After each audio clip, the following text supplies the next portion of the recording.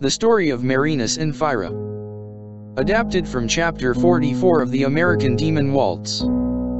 It was the summertime of 1909, and expeditions from the west had nearly reached the South Pole of Antarctica. That ultimate claim on the frontier had not been made yet, though many brave souls had made unsuccessful attempts in recent years. Inside the whalebone and animal skin huts of the expedition campground, James Edmund Marinus was beginning to forget what summer back home even felt like.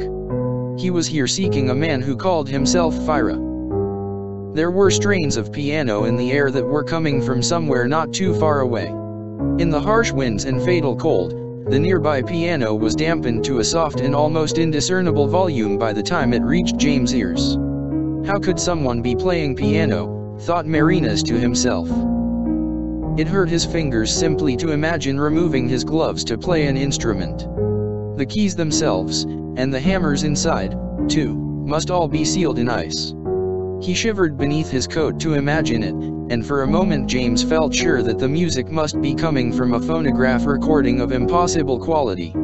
As he continued listening, though, he knew that the somber music was coming over the air from a live source.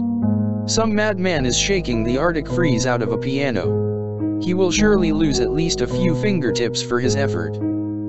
James approached the music, having no hint as to where within the camp's timber walls he should seek out his contact.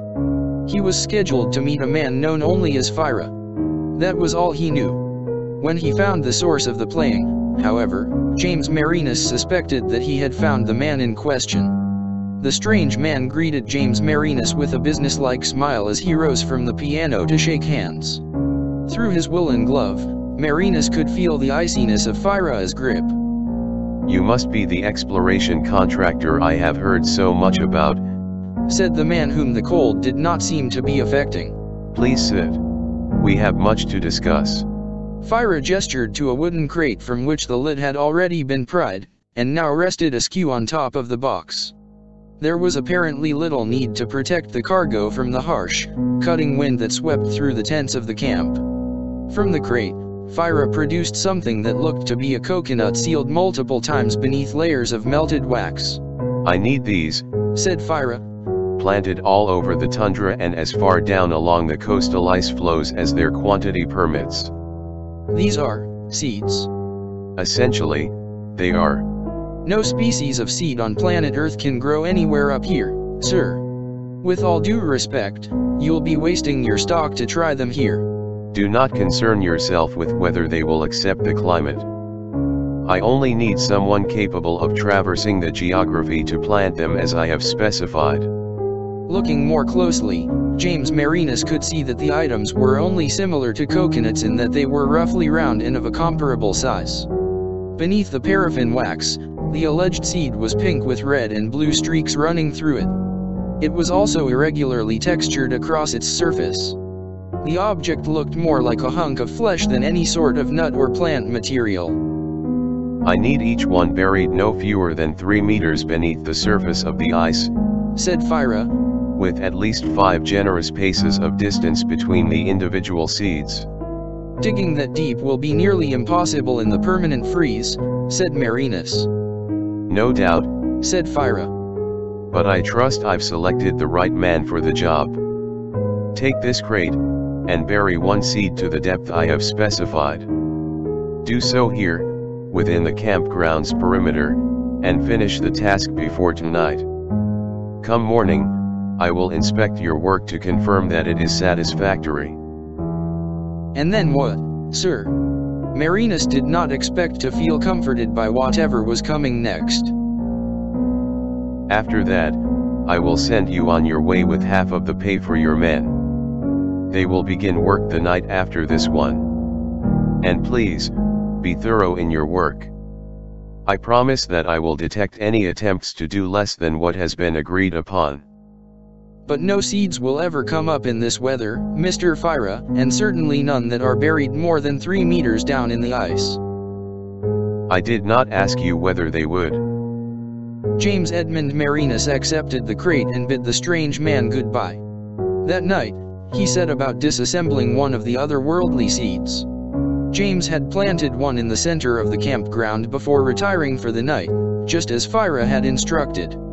The oddness of all this continued to keep him awake, however. He needed to learn more. James resolved to investigate the wax-coated items that he had been tasked with burying. He retrieved one from the crate, and carefully melted away the wax from its surface. He collected what dripped away in a tin pan. He turned the lump of pink over the flame until the encased object inside began to reveal itself. Inside the wax was a living tumor, warm to the touch and pulsing with an energy that it generated from inside itself. As James Marinus held the mass in his hand, he found that it clung eagerly to his flesh. In disgust, he flung the tumor off. It landed with a heavy thud onto the table. James saw that the object had drawn blood from his palm through the surface of his skin. In that way, it was much like a leech trying to suction itself onto a host to feed. The tumor began now instead to adhere itself to the table. It merged with the wood to form a stalagmite of living tissue. James felt deep panic to see how the substance grew so wildly animate as soon as its wax encasement was broken. His hand was bleeding significantly now. Had the ungodly stuff poisoned him in such a short time? The blood that came out was thin like water, and ran from his palm as though it would never clot. Marinus rushed to wrap his hand in a clean cloth, and then set about remelting the wax he had collected in the tin pan. Pouring the paraffin over the seed's core as best he could, James found that the stuff had already spread across the table too much to be covered by the wax he had saved. Marinus worked with candles from his own collection to finish the job of containing the substance. In the process, he discovered quite by accident that the incorrigible stuff was at least ill-disposed to fire. It retreated from an open flame, but seemingly not much else. After perhaps an hour of work, the unholy stuff was safely contained once again. No longer a small and neat orb, this particular seed now occupied most of the surface of the table upon which it had been laid. James resolved to confront Phirah the next morning as soon as the sun had risen. The following day, he found Phirah at the center of the campground. The strange man was inspecting the roughly tilled spot where the first seed had been buried. The sun was barely up, but Phirah looked to be wide awake, as though he had not slept at all. "This is acceptable work," said Phirah to James as Marinus approached him. "This will do." James was unsure as to how he should begin, and so he simply spat the words out. "Find someone else," he said. "This is evil work, I'm sure of it now. I simply cannot continue to help you complete whatever twisted thing you have planned for the Antarctic." Phirah simply stared at James with a look of escalating rage. Then, collecting himself, Phirah spoke. "Let me make this all very clear, and palatably simple for the sake of your childish morality," sneered Phirah. "You will do as I have contracted, and you will do it with attentive precision to every detail I have described. If you do not, I will see to it that Anna and young Henry both suffer grossly before I have them murdered." James' eyes went wide. He had never mentioned the name of his wife or son to anyone on this expedition. How could Phirah have known anything about them? "You are threatening my family with violation and death." James said it only to confirm that the horrifying bizarreness of his encounter with Phirah had indeed escalated to such a monstrous climax. "I can virtually guarantee that they will be remembered for generations as two of the most unfortunate victims ever to have suffered in the East Midlands."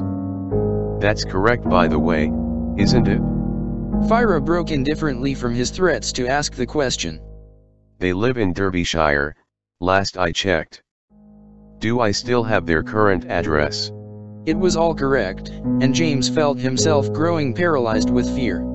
He said nothing, and so Phirah continued. "I want you to look into my eyes, and know that I am serious about everything I say. Be glad at least that the guilt of what you must do rests entirely on my shoulders. I have coerced you so thoroughly that none of this can ever be called your fault."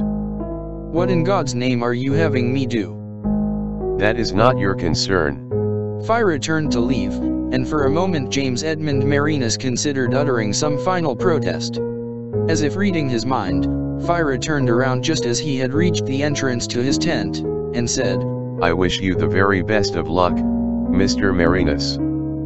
You will surely need it for the expedition ahead of you. I truly hope, in my heart of hearts, that you will be able to kiss your wife and hold your child again after all this is through. Focus on that as your goal, and nothing else, and you will surely be victorious. Phirah disappeared inside his tent, and from outside James heard the strains of that same strange tune from the piano beginning to play.